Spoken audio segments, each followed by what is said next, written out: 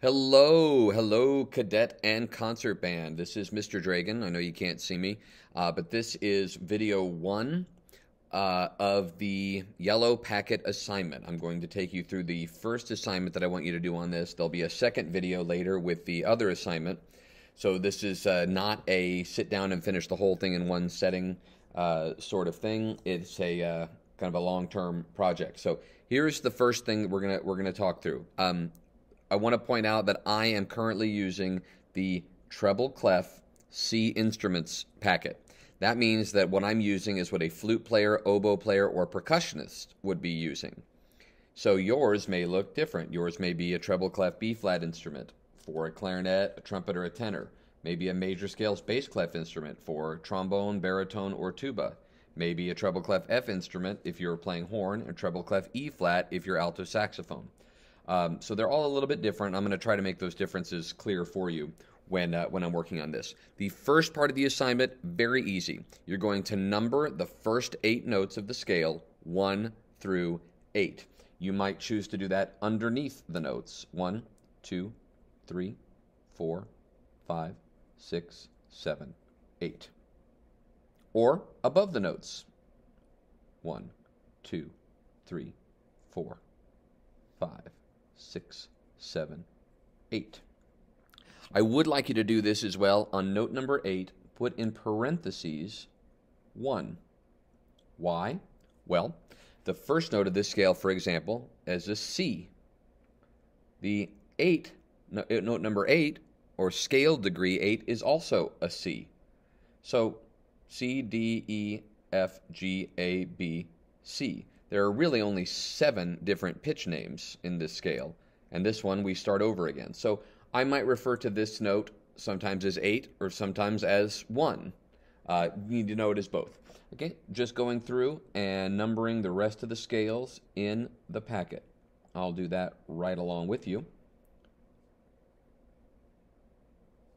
Make sure that your numbers are easy to read and lined up with the note they actually go to. The whole point of doing this, I'm not interested in wasting time, and I assume you're not either. The whole point of doing this is so that we can quickly reference the scale degree or number for the notes. And I can say, all right, go to line 6. I want you to play note number 7. And you don't have to do a lot of counting or, which one is it? No, just go right to it. It's lined up. It's easy to see.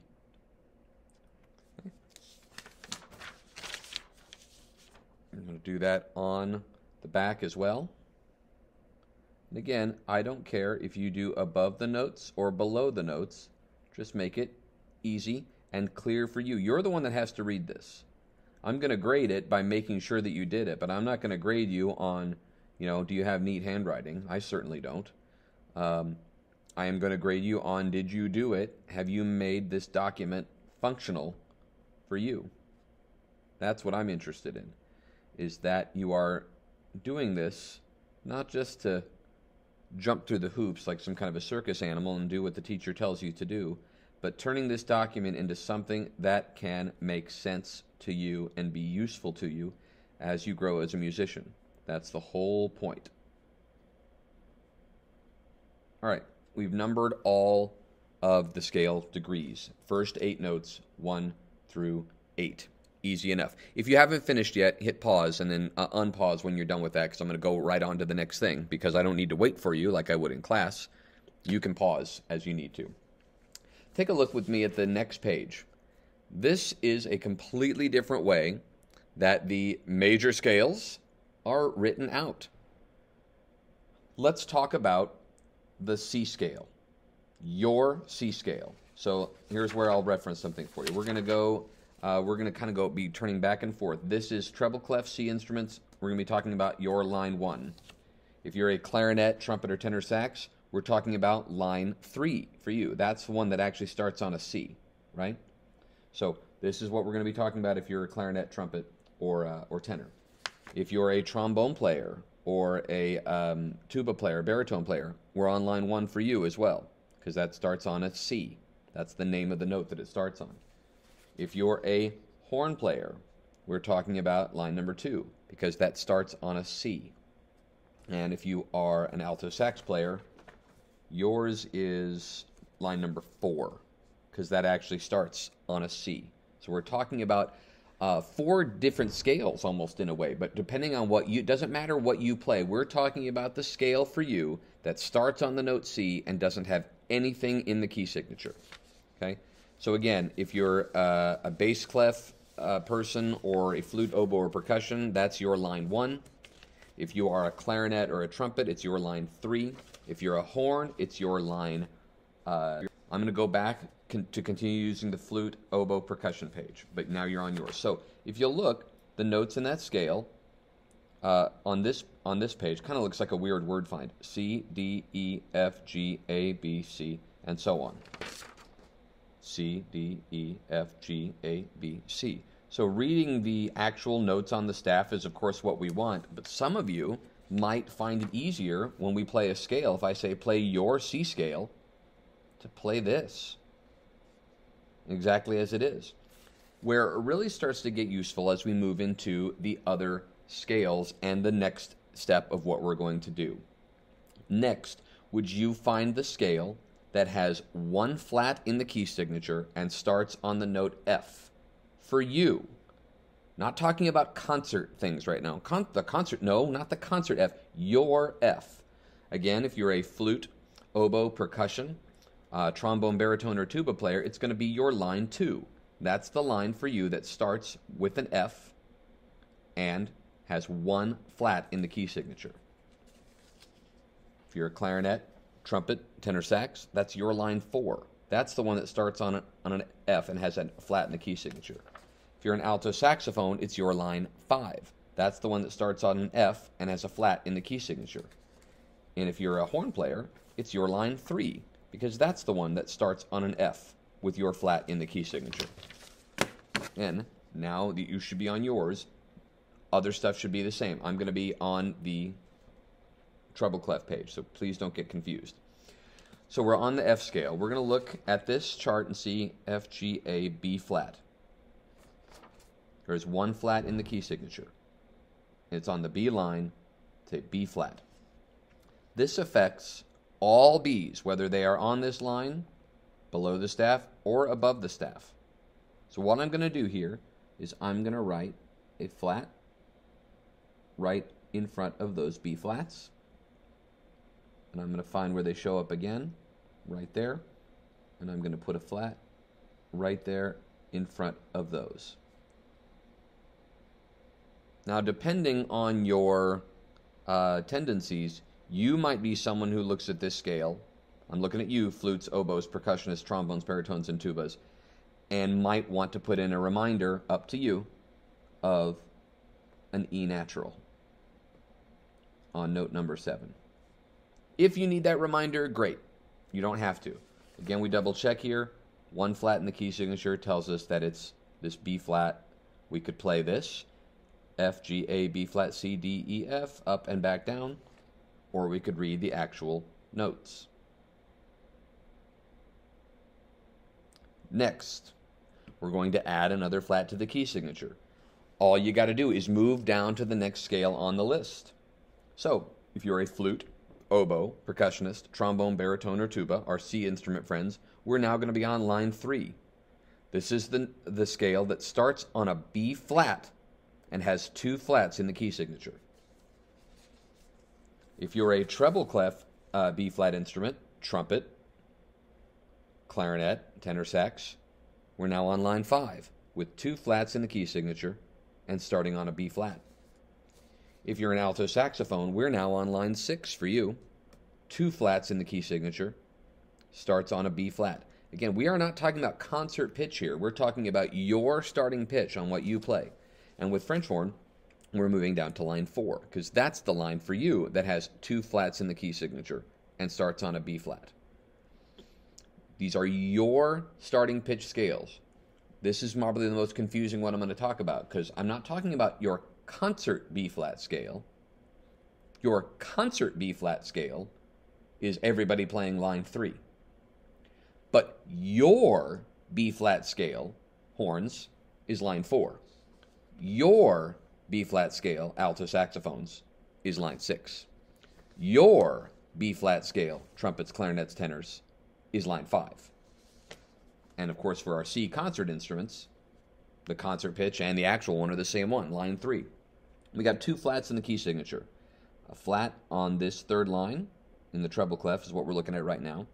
Tells us that all the B's are B flats. And this lets us know that all the E's are E flats. Cool. Let's double check that. The B flat scale, B flat, and E flat. Sure enough. So let's go through here. I'm going to mark all the B's as B flats and all the E's as E flats.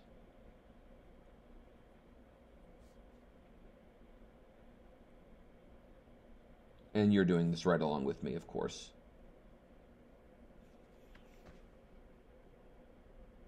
I'm going to go back for a second to the C scale. Everything's natural in this. All natural, organic, farm-raised, cage-free, natural. If that's weird for you, if you have a tendency to forget about B naturals in this, I would go ahead and mark all the B's with the little natural sign so that you don't mess that up. With 12 scales and 12 different key signatures, your memory will be not useful. Your pencil will be incredibly useful. So forget the fact that I'm making this an assignment that I'm going to grade. It's just a good idea to mark this up, to send your brain that signal. You look at this key signature at the beginning, and then you get to this, and your instinct, if you're especially if you're a C instrument, is going to be to play a B flat. So this natural sends a signal to your brain to remind you. I highly recommend doing this, but in this case, it's a requirement because this is an actual graded assignment.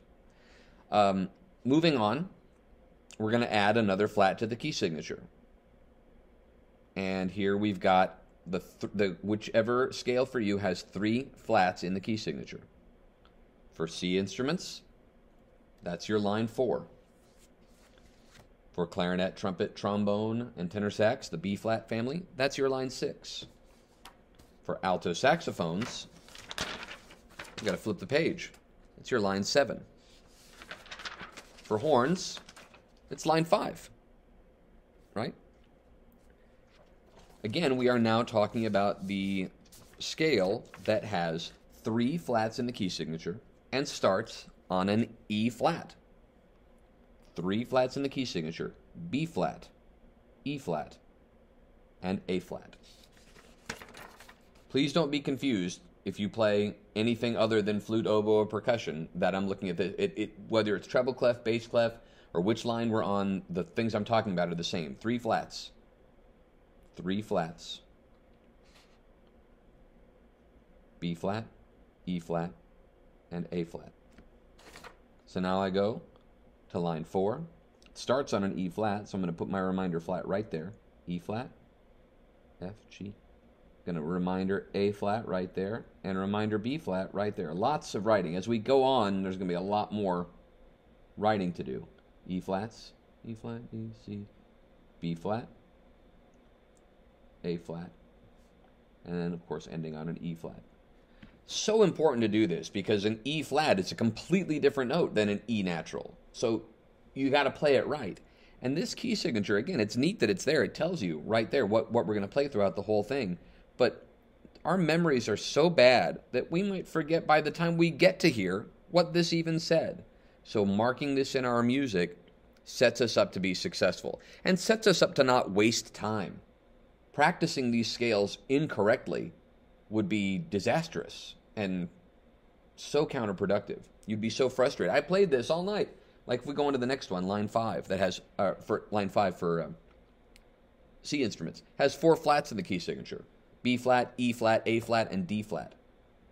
You spend your time practicing that with D naturals the whole time, and you learn it, and you maybe even memorize it. But you memorized it with a D natural. That means you did it wrong. You just wasted your time practicing because you ingrained something incorrect. This is magical.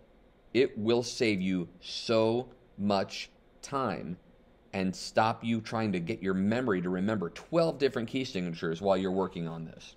These scales are part of the benchmarks for a 7th grader and an 8th grader. And these scales are part of the audition requirements for the KC Metro Honor Band. And these scales are part of the audition requirements when you go on to high school. And these scales are the building blocks of music as we know it. A musician knows their scales. We will go over them in class, but I see you twice a week. You have to do this. And I'm not there at home to say, oops, you played note 4 wrong, it was supposed to be flat. Oops, you played note 4 wrong, it was supposed to be flat. Oops, you played note 4 wrong, it was supposed to be flat. You will have this here. And then, of course, you've got your answer key. The back of your book, when you say, all right, well, I know that that's supposed to be a D flat, but how am I supposed to play it? All right, let's go on. We're going to do the scale with 4 flats in it. The scale with 4 flats in it. That's the one, again, with 4 flats. At this point, that's what you're looking for. Okay, again, I'm going to stick with this piece of paper, but you know how to find the scale that has 4 flats in it, because it'll be the one with 4 flats in it. B flat, E flat, A flat, D is in dog flat. Again, this B flat, E flat, A flat, D flat tells us. Scale starts on an A, except no, it doesn't. It starts on an A flat, A flat, B flat, D flat, E flat,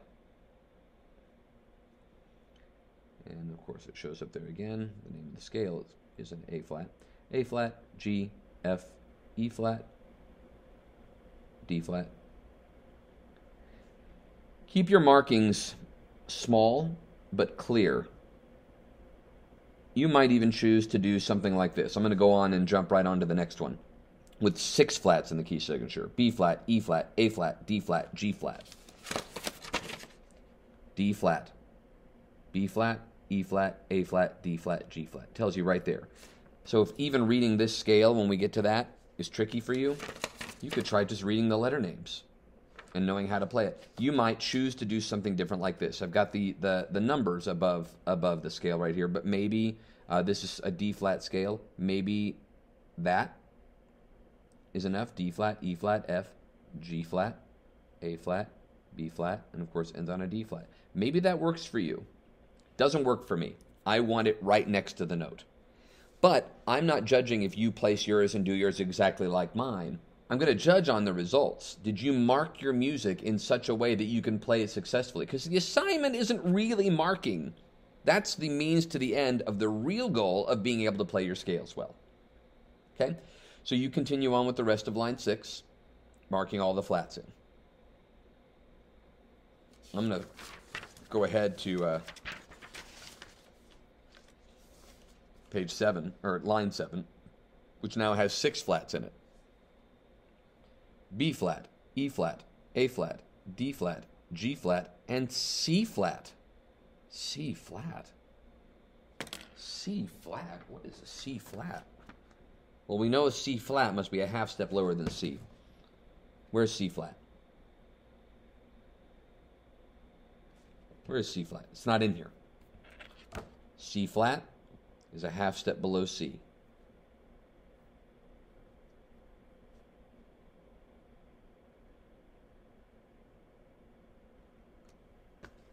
So C flat is simply a B natural by a different name. Imposter. So again, we'd go through this and you'd mark it up starting on the note G flat. It's a G flat scale. G flat, A flat, B flat, C, D flat, E flat, F, G flat. I'm sorry, I said it wrong.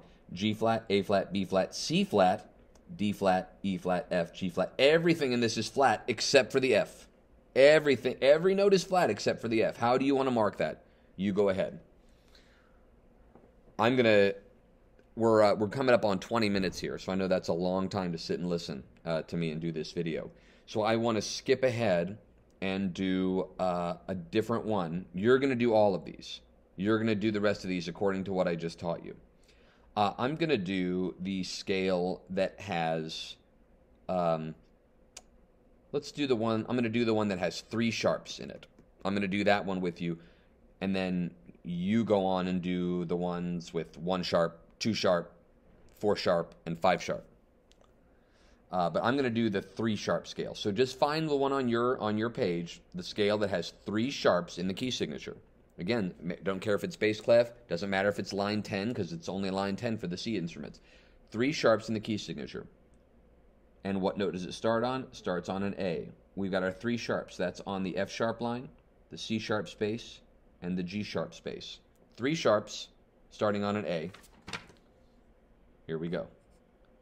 3 sharps. A, B, C sharp, D, E, F sharp, G sharp, A. Well, I don't remember how to play a G sharp. Cool. Look it up. G sharp. Same as an A flat. Just if you need to try to remember that.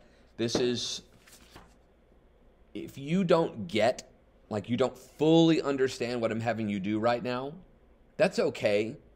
Just do it. Just do what I'm telling you to do. If you have questions, like I basically did I did 6 of them with you. I did no flat, 1 flat, 2 flat, 3 flat, 4 flat, and 5 flat. I did all those with you. I didn't do the 6 flat one with you. I'm expecting you to do that on your own. And of the remaining 5, of all the ones with sharps in it, I'm only doing 1 of them with you. You're supposed to do the rest on your own. If you have questions about it, you should ask me. Or ask each other. Especially somebody who plays the same thing you play, or at least in the same family. A clarinet player could ask a clarinet player, or a trumpet player, or a tenor sax player. Anyway, enough jib-jab. Here we are. This has F sharp, C sharp, and G sharp. So I go through the scale. A, B, C, C sharp. D, E, F. That's an F sharp. G sharp. A. Coming back down, G sharp. F sharp. E, D, C. That's a C sharp. B, A. And of course, this is a B natural. Again, if that's something that's tricky for you, you might want to remind yourself that it's a B natural. Okay? So, the rest of your assignment for this first time through is to go through the rest of these scales and add in the sharps according to what it tells you. You're not sure, like, you're bad at reading music? Okay, well, this has 4 sharps in it. Starts on an E, or just even remember, it has 4 sharps. Here, great. It has 4 sharps in it. 4 sharps.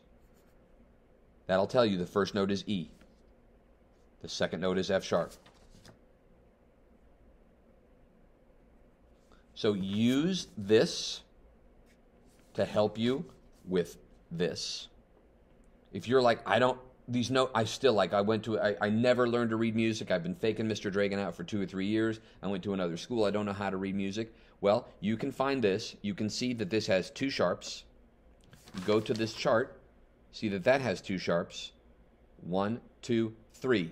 You know the third note should be marked with a sharp. 4, 5, 6, 7. The 7th note should be marked with a sharp.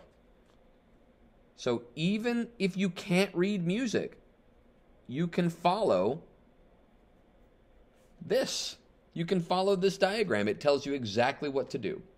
So using what I've shown you and done half of them for you and with you, and actually more than half, I want you to do the rest of these. Definitely use a pencil, because in case you mess up, you have an eraser. Okay, so this is part 1 of the assignment, that you do the front and back of the first page, numbering everything 1 through 8, and marking things according to your key signature. You definitely should have done 6 of them, because I did, and parts of other ones. If you have questions, ask. I will help. But you know our time in class is very limited. We might have better luck asking somebody else from the class to help you. This should be done by the next time you come to class. And I will make a second video later going over how to do this page, and this page. If you feel like you know what you're doing and want to get started on that stuff, go right ahead. But otherwise, I'm going to cover that in a second video. You guys are awesome. Band kids are the best kids. And good luck to you. And keep playing your instrument.